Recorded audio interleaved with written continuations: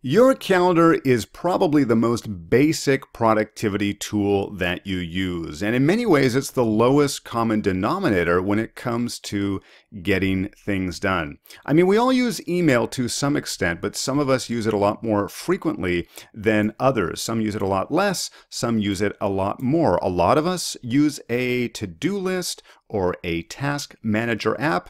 Some of us don't use them at all either. If you have watched some of my previous videos, you will know that I will often use Google Calendar. I will use my calendar to manage my tasks as all-day events. It's a great way to keep them front of mind. They're at the top of my list, and I can't ignore them because I'm in my calendar so often looking at other appointments and other events, places that I need to be. I really like having those tasks in front of me at the top of my calendar. Well, today I want to show you how to adjust some of your notifications in Google Calendar. Make them optimal for you, make them optimal for your specific workflow. And in particular, I'm going to show you one little checkbox that you may not have used before in the past that's going to help you set yourself up for a great day. So to adjust your notifications in Google Calendar, we want to select the little gear icon in the top right-hand corner and find Settings. Now, the very first tab that you're going to see here in Settings is going to be a general one. We want to click on the Calendars tab here. And here you're going to find the list of all of the calendars that you have associated with your Google Calendar. Now, in this particular example, I really don't have that many other calendars, but if you have more, you're going to see them under this other calendar setting. But if we go all the way to the right, we're going to see the Notifications column, and we want to be able to select on the Edit Notifications link. And this is going to give us a variety of options of how we receive and when we receive these notifications. Now, at the very top, we've got two different types of notification settings. The first one is Event Notifications. The second one is All-Day Event Notifications. Now, the second one probably has cleared up what the first one means, right? The second one are things like the tasks I just showed you on my calendar. These are things that are all-day events. They don't necessarily have a start and an end time, but they're attached to an entire day, or they may be stretched over multiple days. The one up above, event notifications, are specific meetings or activities, places that you need to be. These have a distinct start time and finish time, right? It can be a meeting with Greg at 1 p.m. or a dentist appointment which starts at 10:30 in the morning. Now, we got a few different options as to how and when we will receive those notifications. So here you see I have set up for my event notifications. I'm going to receive a notification 10 minutes before each event. Now, when it says notification, it means that I'm going to receive a desktop notification, right? When I'm here in my browser, that's where that notification will appear. And this notification will also apply to your smartphone or your tablet device if you'll be notified by those notifications as well. The only other option that we have here is email. If you'd rather have an email notification, you can make that selection. And then you might want to adjust the time difference as to when you will receive that notification. 10 minutes just before an event might not be long enough. You might want an hour before, you may want a few hours before to remind you for those events. But for the way that I use Google Calendar, just the desktop, just the in-browser notifications suffice my needs. And 10 minutes is about right for me. Now, the one thing to note is that you can have multiple notifications set up. So if you do want email notifications as well, you can do that. You can do that too. You can continue to add notifications, maybe at different time lengths, or maybe just at different different types, email and regular notifications. You can also change these settings within your individual events. So, for example, I like the default here of 10-minute notifications for all of my events.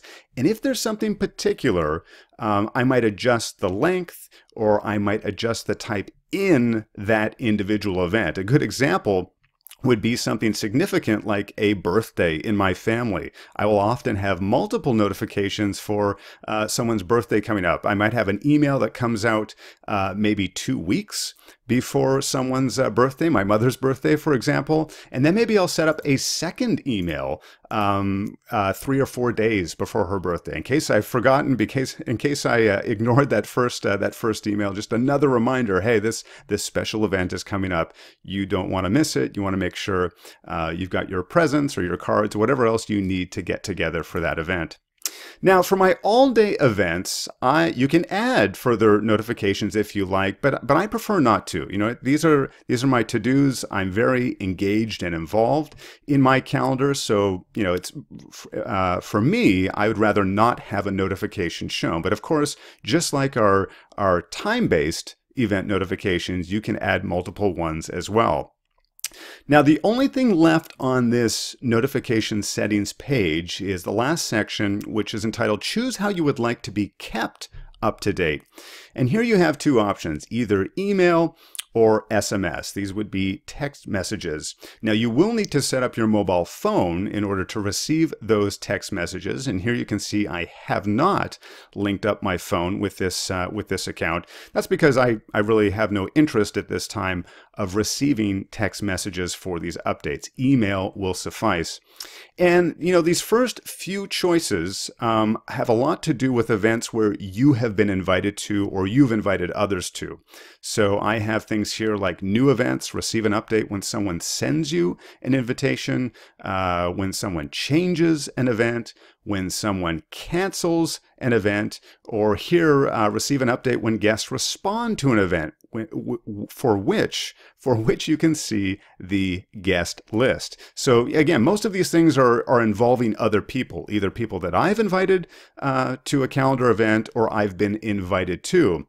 But the last one on this list is where I really want to focus our attention, the daily agenda. It sort of gets hidden here at the bottom of the page. So I'm sure there's many of you have maybe not been aware of this option.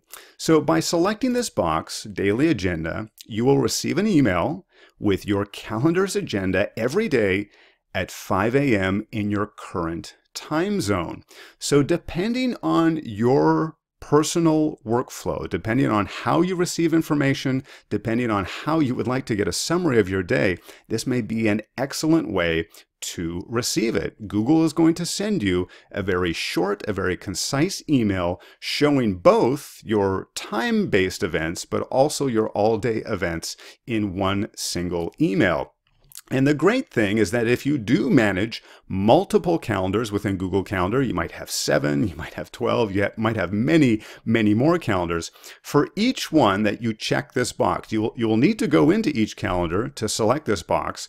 But no matter how many you've selected, you're only going to receive one email, a single email. So don't worry about checking this box for 4 or 5 or 6 different Google Calendars thinking that you're going to receive 4 or 5 or 6 different emails at 5 a.m. No, it's going to combine it all into one single email for you to review. So it can be an excellent way to start your day or review your day, to get that email in your inbox and see all of your events there. Now, be sure, whatever changes that you make on this page, be sure to select Save so that those changes can be applied and you can start to receive your daily agenda.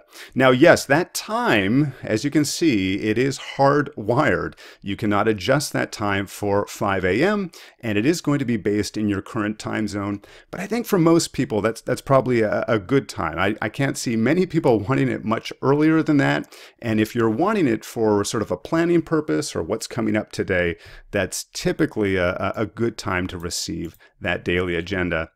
So try out and investigate some of the notification settings that you have for your Google Calendar. You can experiment with different time lengths and different times and see if you like the daily agenda.